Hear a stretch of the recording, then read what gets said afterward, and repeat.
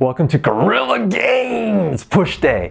So today we're going to do 4 movements. There are optional 2 movements, back squats and split squats, that we're not going to do today, but we are going to do 4 standard movements on the push day. For every movement, you're going to do as many reps as possible. And when you do those reps, you're going to try to reach fatigue, the point where you can't do any more reps in the following ranges, depending on whether it is a medium, heavy, or light day. So this push day is going to take 10 to 20 minutes. We're going to rest about 2 minutes between sets, and we're going to start with bench press.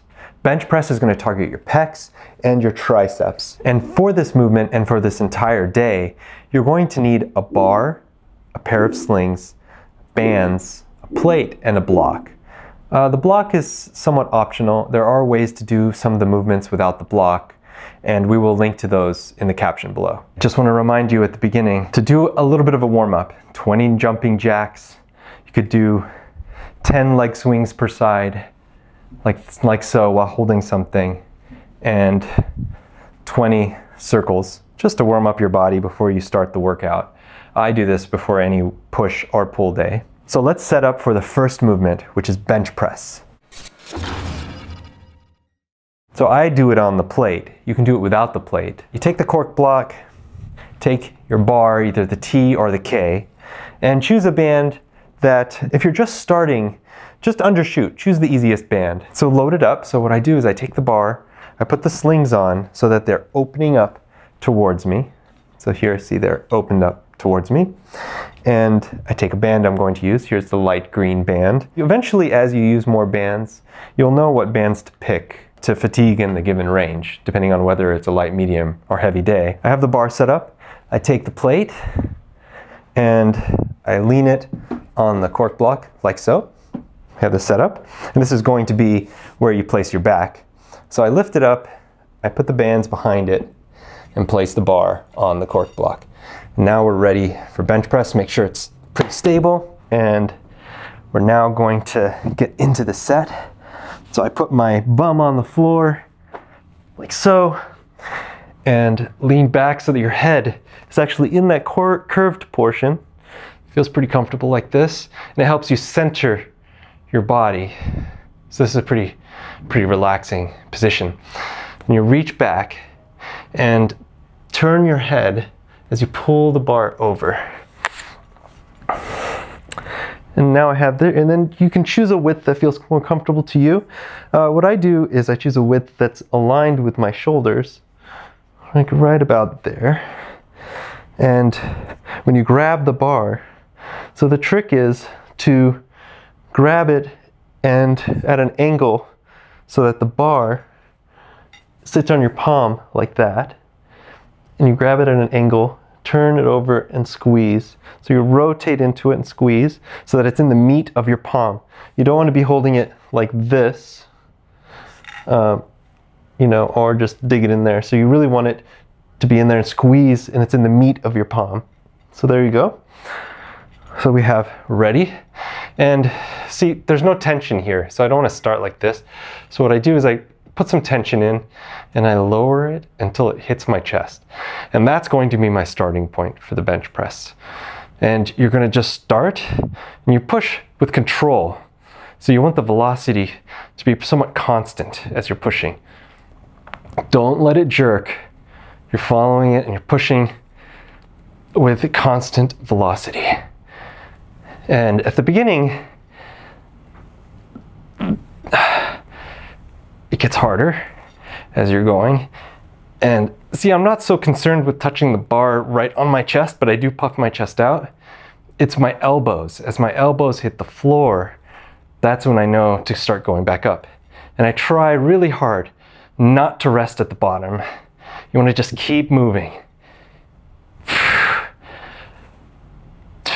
Take a deep breath. As it goes down, let it out as it goes up.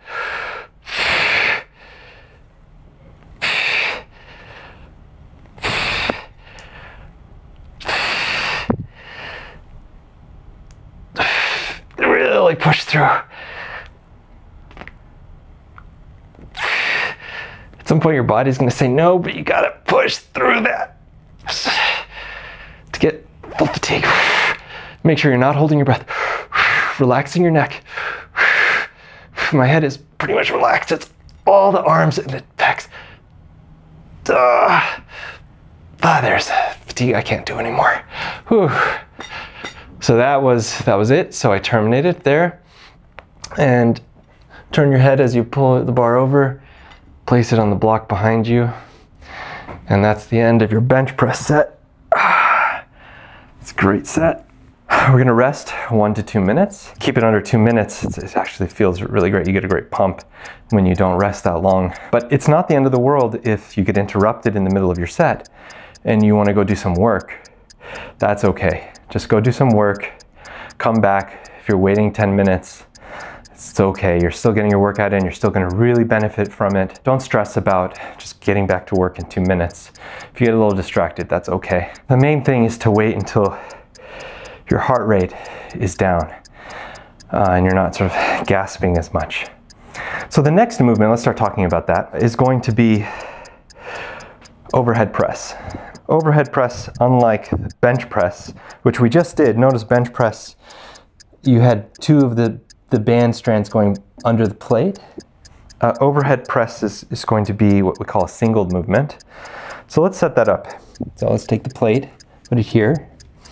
And we're gonna take the block, place it on top of the plate like that. And this is, so light green is too heavy, I think, for me to do on video. So I'm gonna switch down to a lighter band, say the white band. White band's good. So notice I'm loading it like this. It's open towards me, and I put the band over my hand like that. And I just load it up. Hold the bar, load it up over here. And this is a singled movement. Logo out, so you can see the logo. There you go. So I lift the plate up. So it's very convenient, this plate. It has these gaps so that you can grab and move it. Hold the bar, load it up singled under that main channel. Bring the cork block back. Put it up there. Now we're ready for overhead press.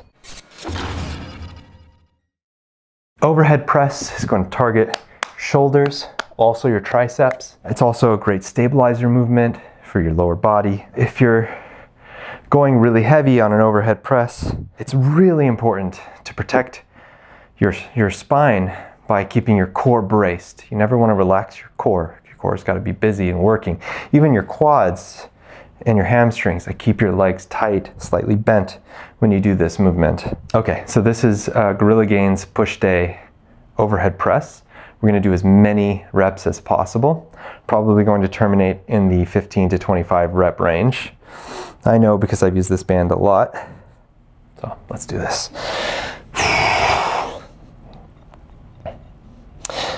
When you get into position for overhead press, you want to treat the start as like you're doing a squat. You don't want to just lift it up like you're curling, because that can be rough on your back and also rough on your arms.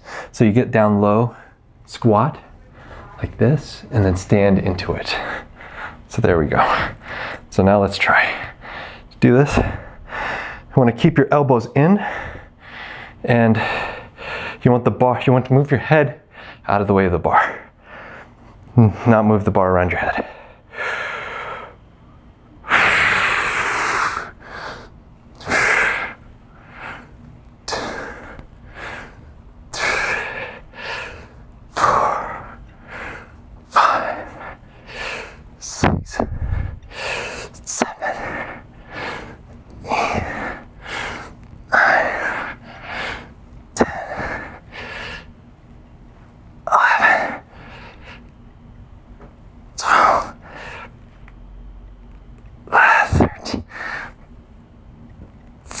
Getting to that point where the muscles are hurting, but I'm pushing through it.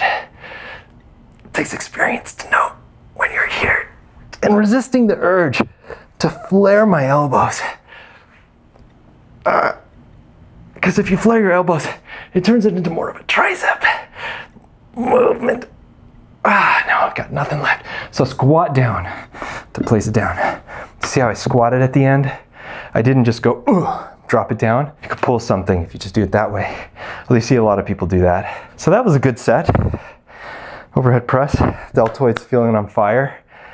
If you're doing this with me, maybe you're done with your set by now. Sets generally take 1 to 2 minutes. And you're probably feeling the burn in your delts, which is great. This is a great delt builder. All right, now let's take a rest. And during this time, we'll set up for the next movement. The next movement is going to hit the triceps. It's a seated overhead tricep extension. And we chose this movement because that evenly hits the whole tricep. There is also a variant that you can do lying down on the platform. That hits more of the long head. But if you're only going to do one tricep extension, make it this one. For this movement, we're going to set up the bar and platform in a singled configuration. Notice here I changed the rods. These are the T-rods, which are kind of smaller. Works with any of our bars and any of our handles. I also put spacers on there to make it a little tighter. And when you add spacers, that gives you a very small increment in difficulty. So just like with weights, you can add a little bit of poundage there. All right, our rest is done. Let's get into position.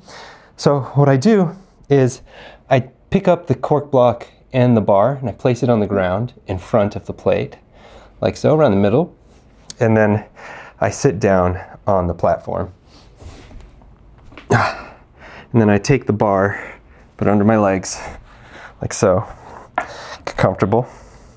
And I grab about shoulder width apart on the bar. And what we're gonna do is put it up and over our head, like so. And we're gonna keep the upper arm not moving while pushing the bar up. So let's go. Yeah, there's one rep. Nice and controlled. And keep your core tight while you're doing this movement. Try to keep your elbows forward and together.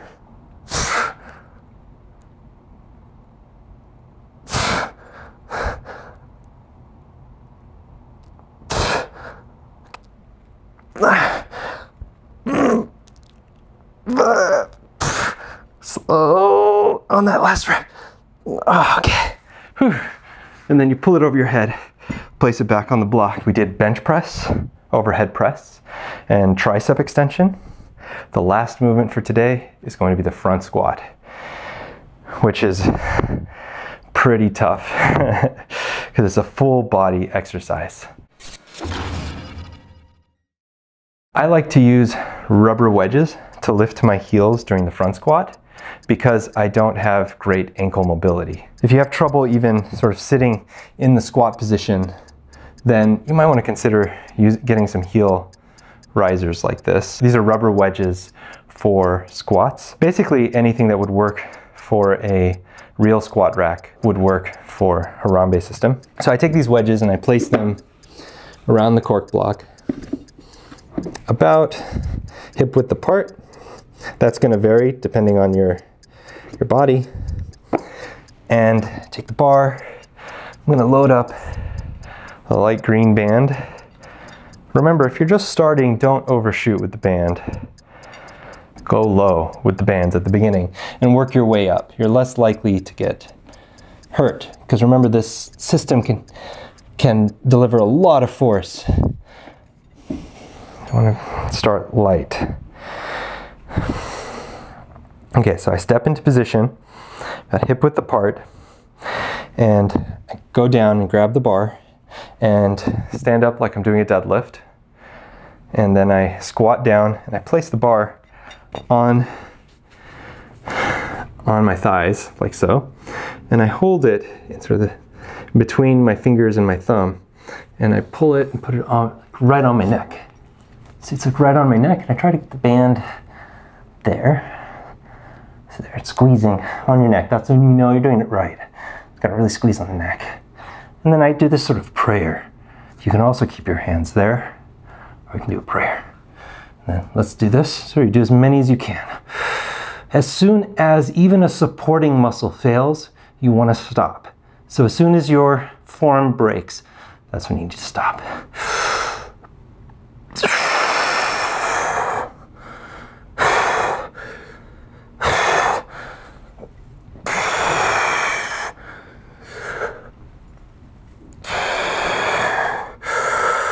So I'm keeping my core tight to support my upper body.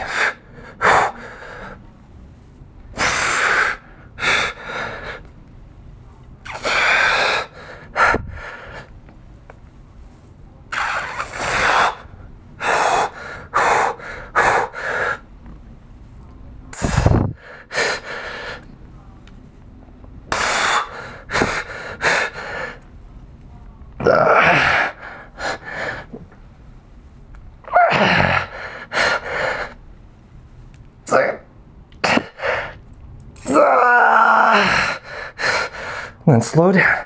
That last rep, really get that burn.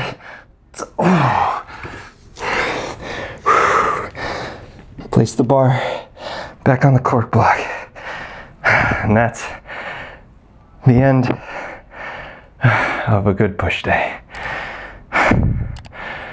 Great workout. Thanks for watching.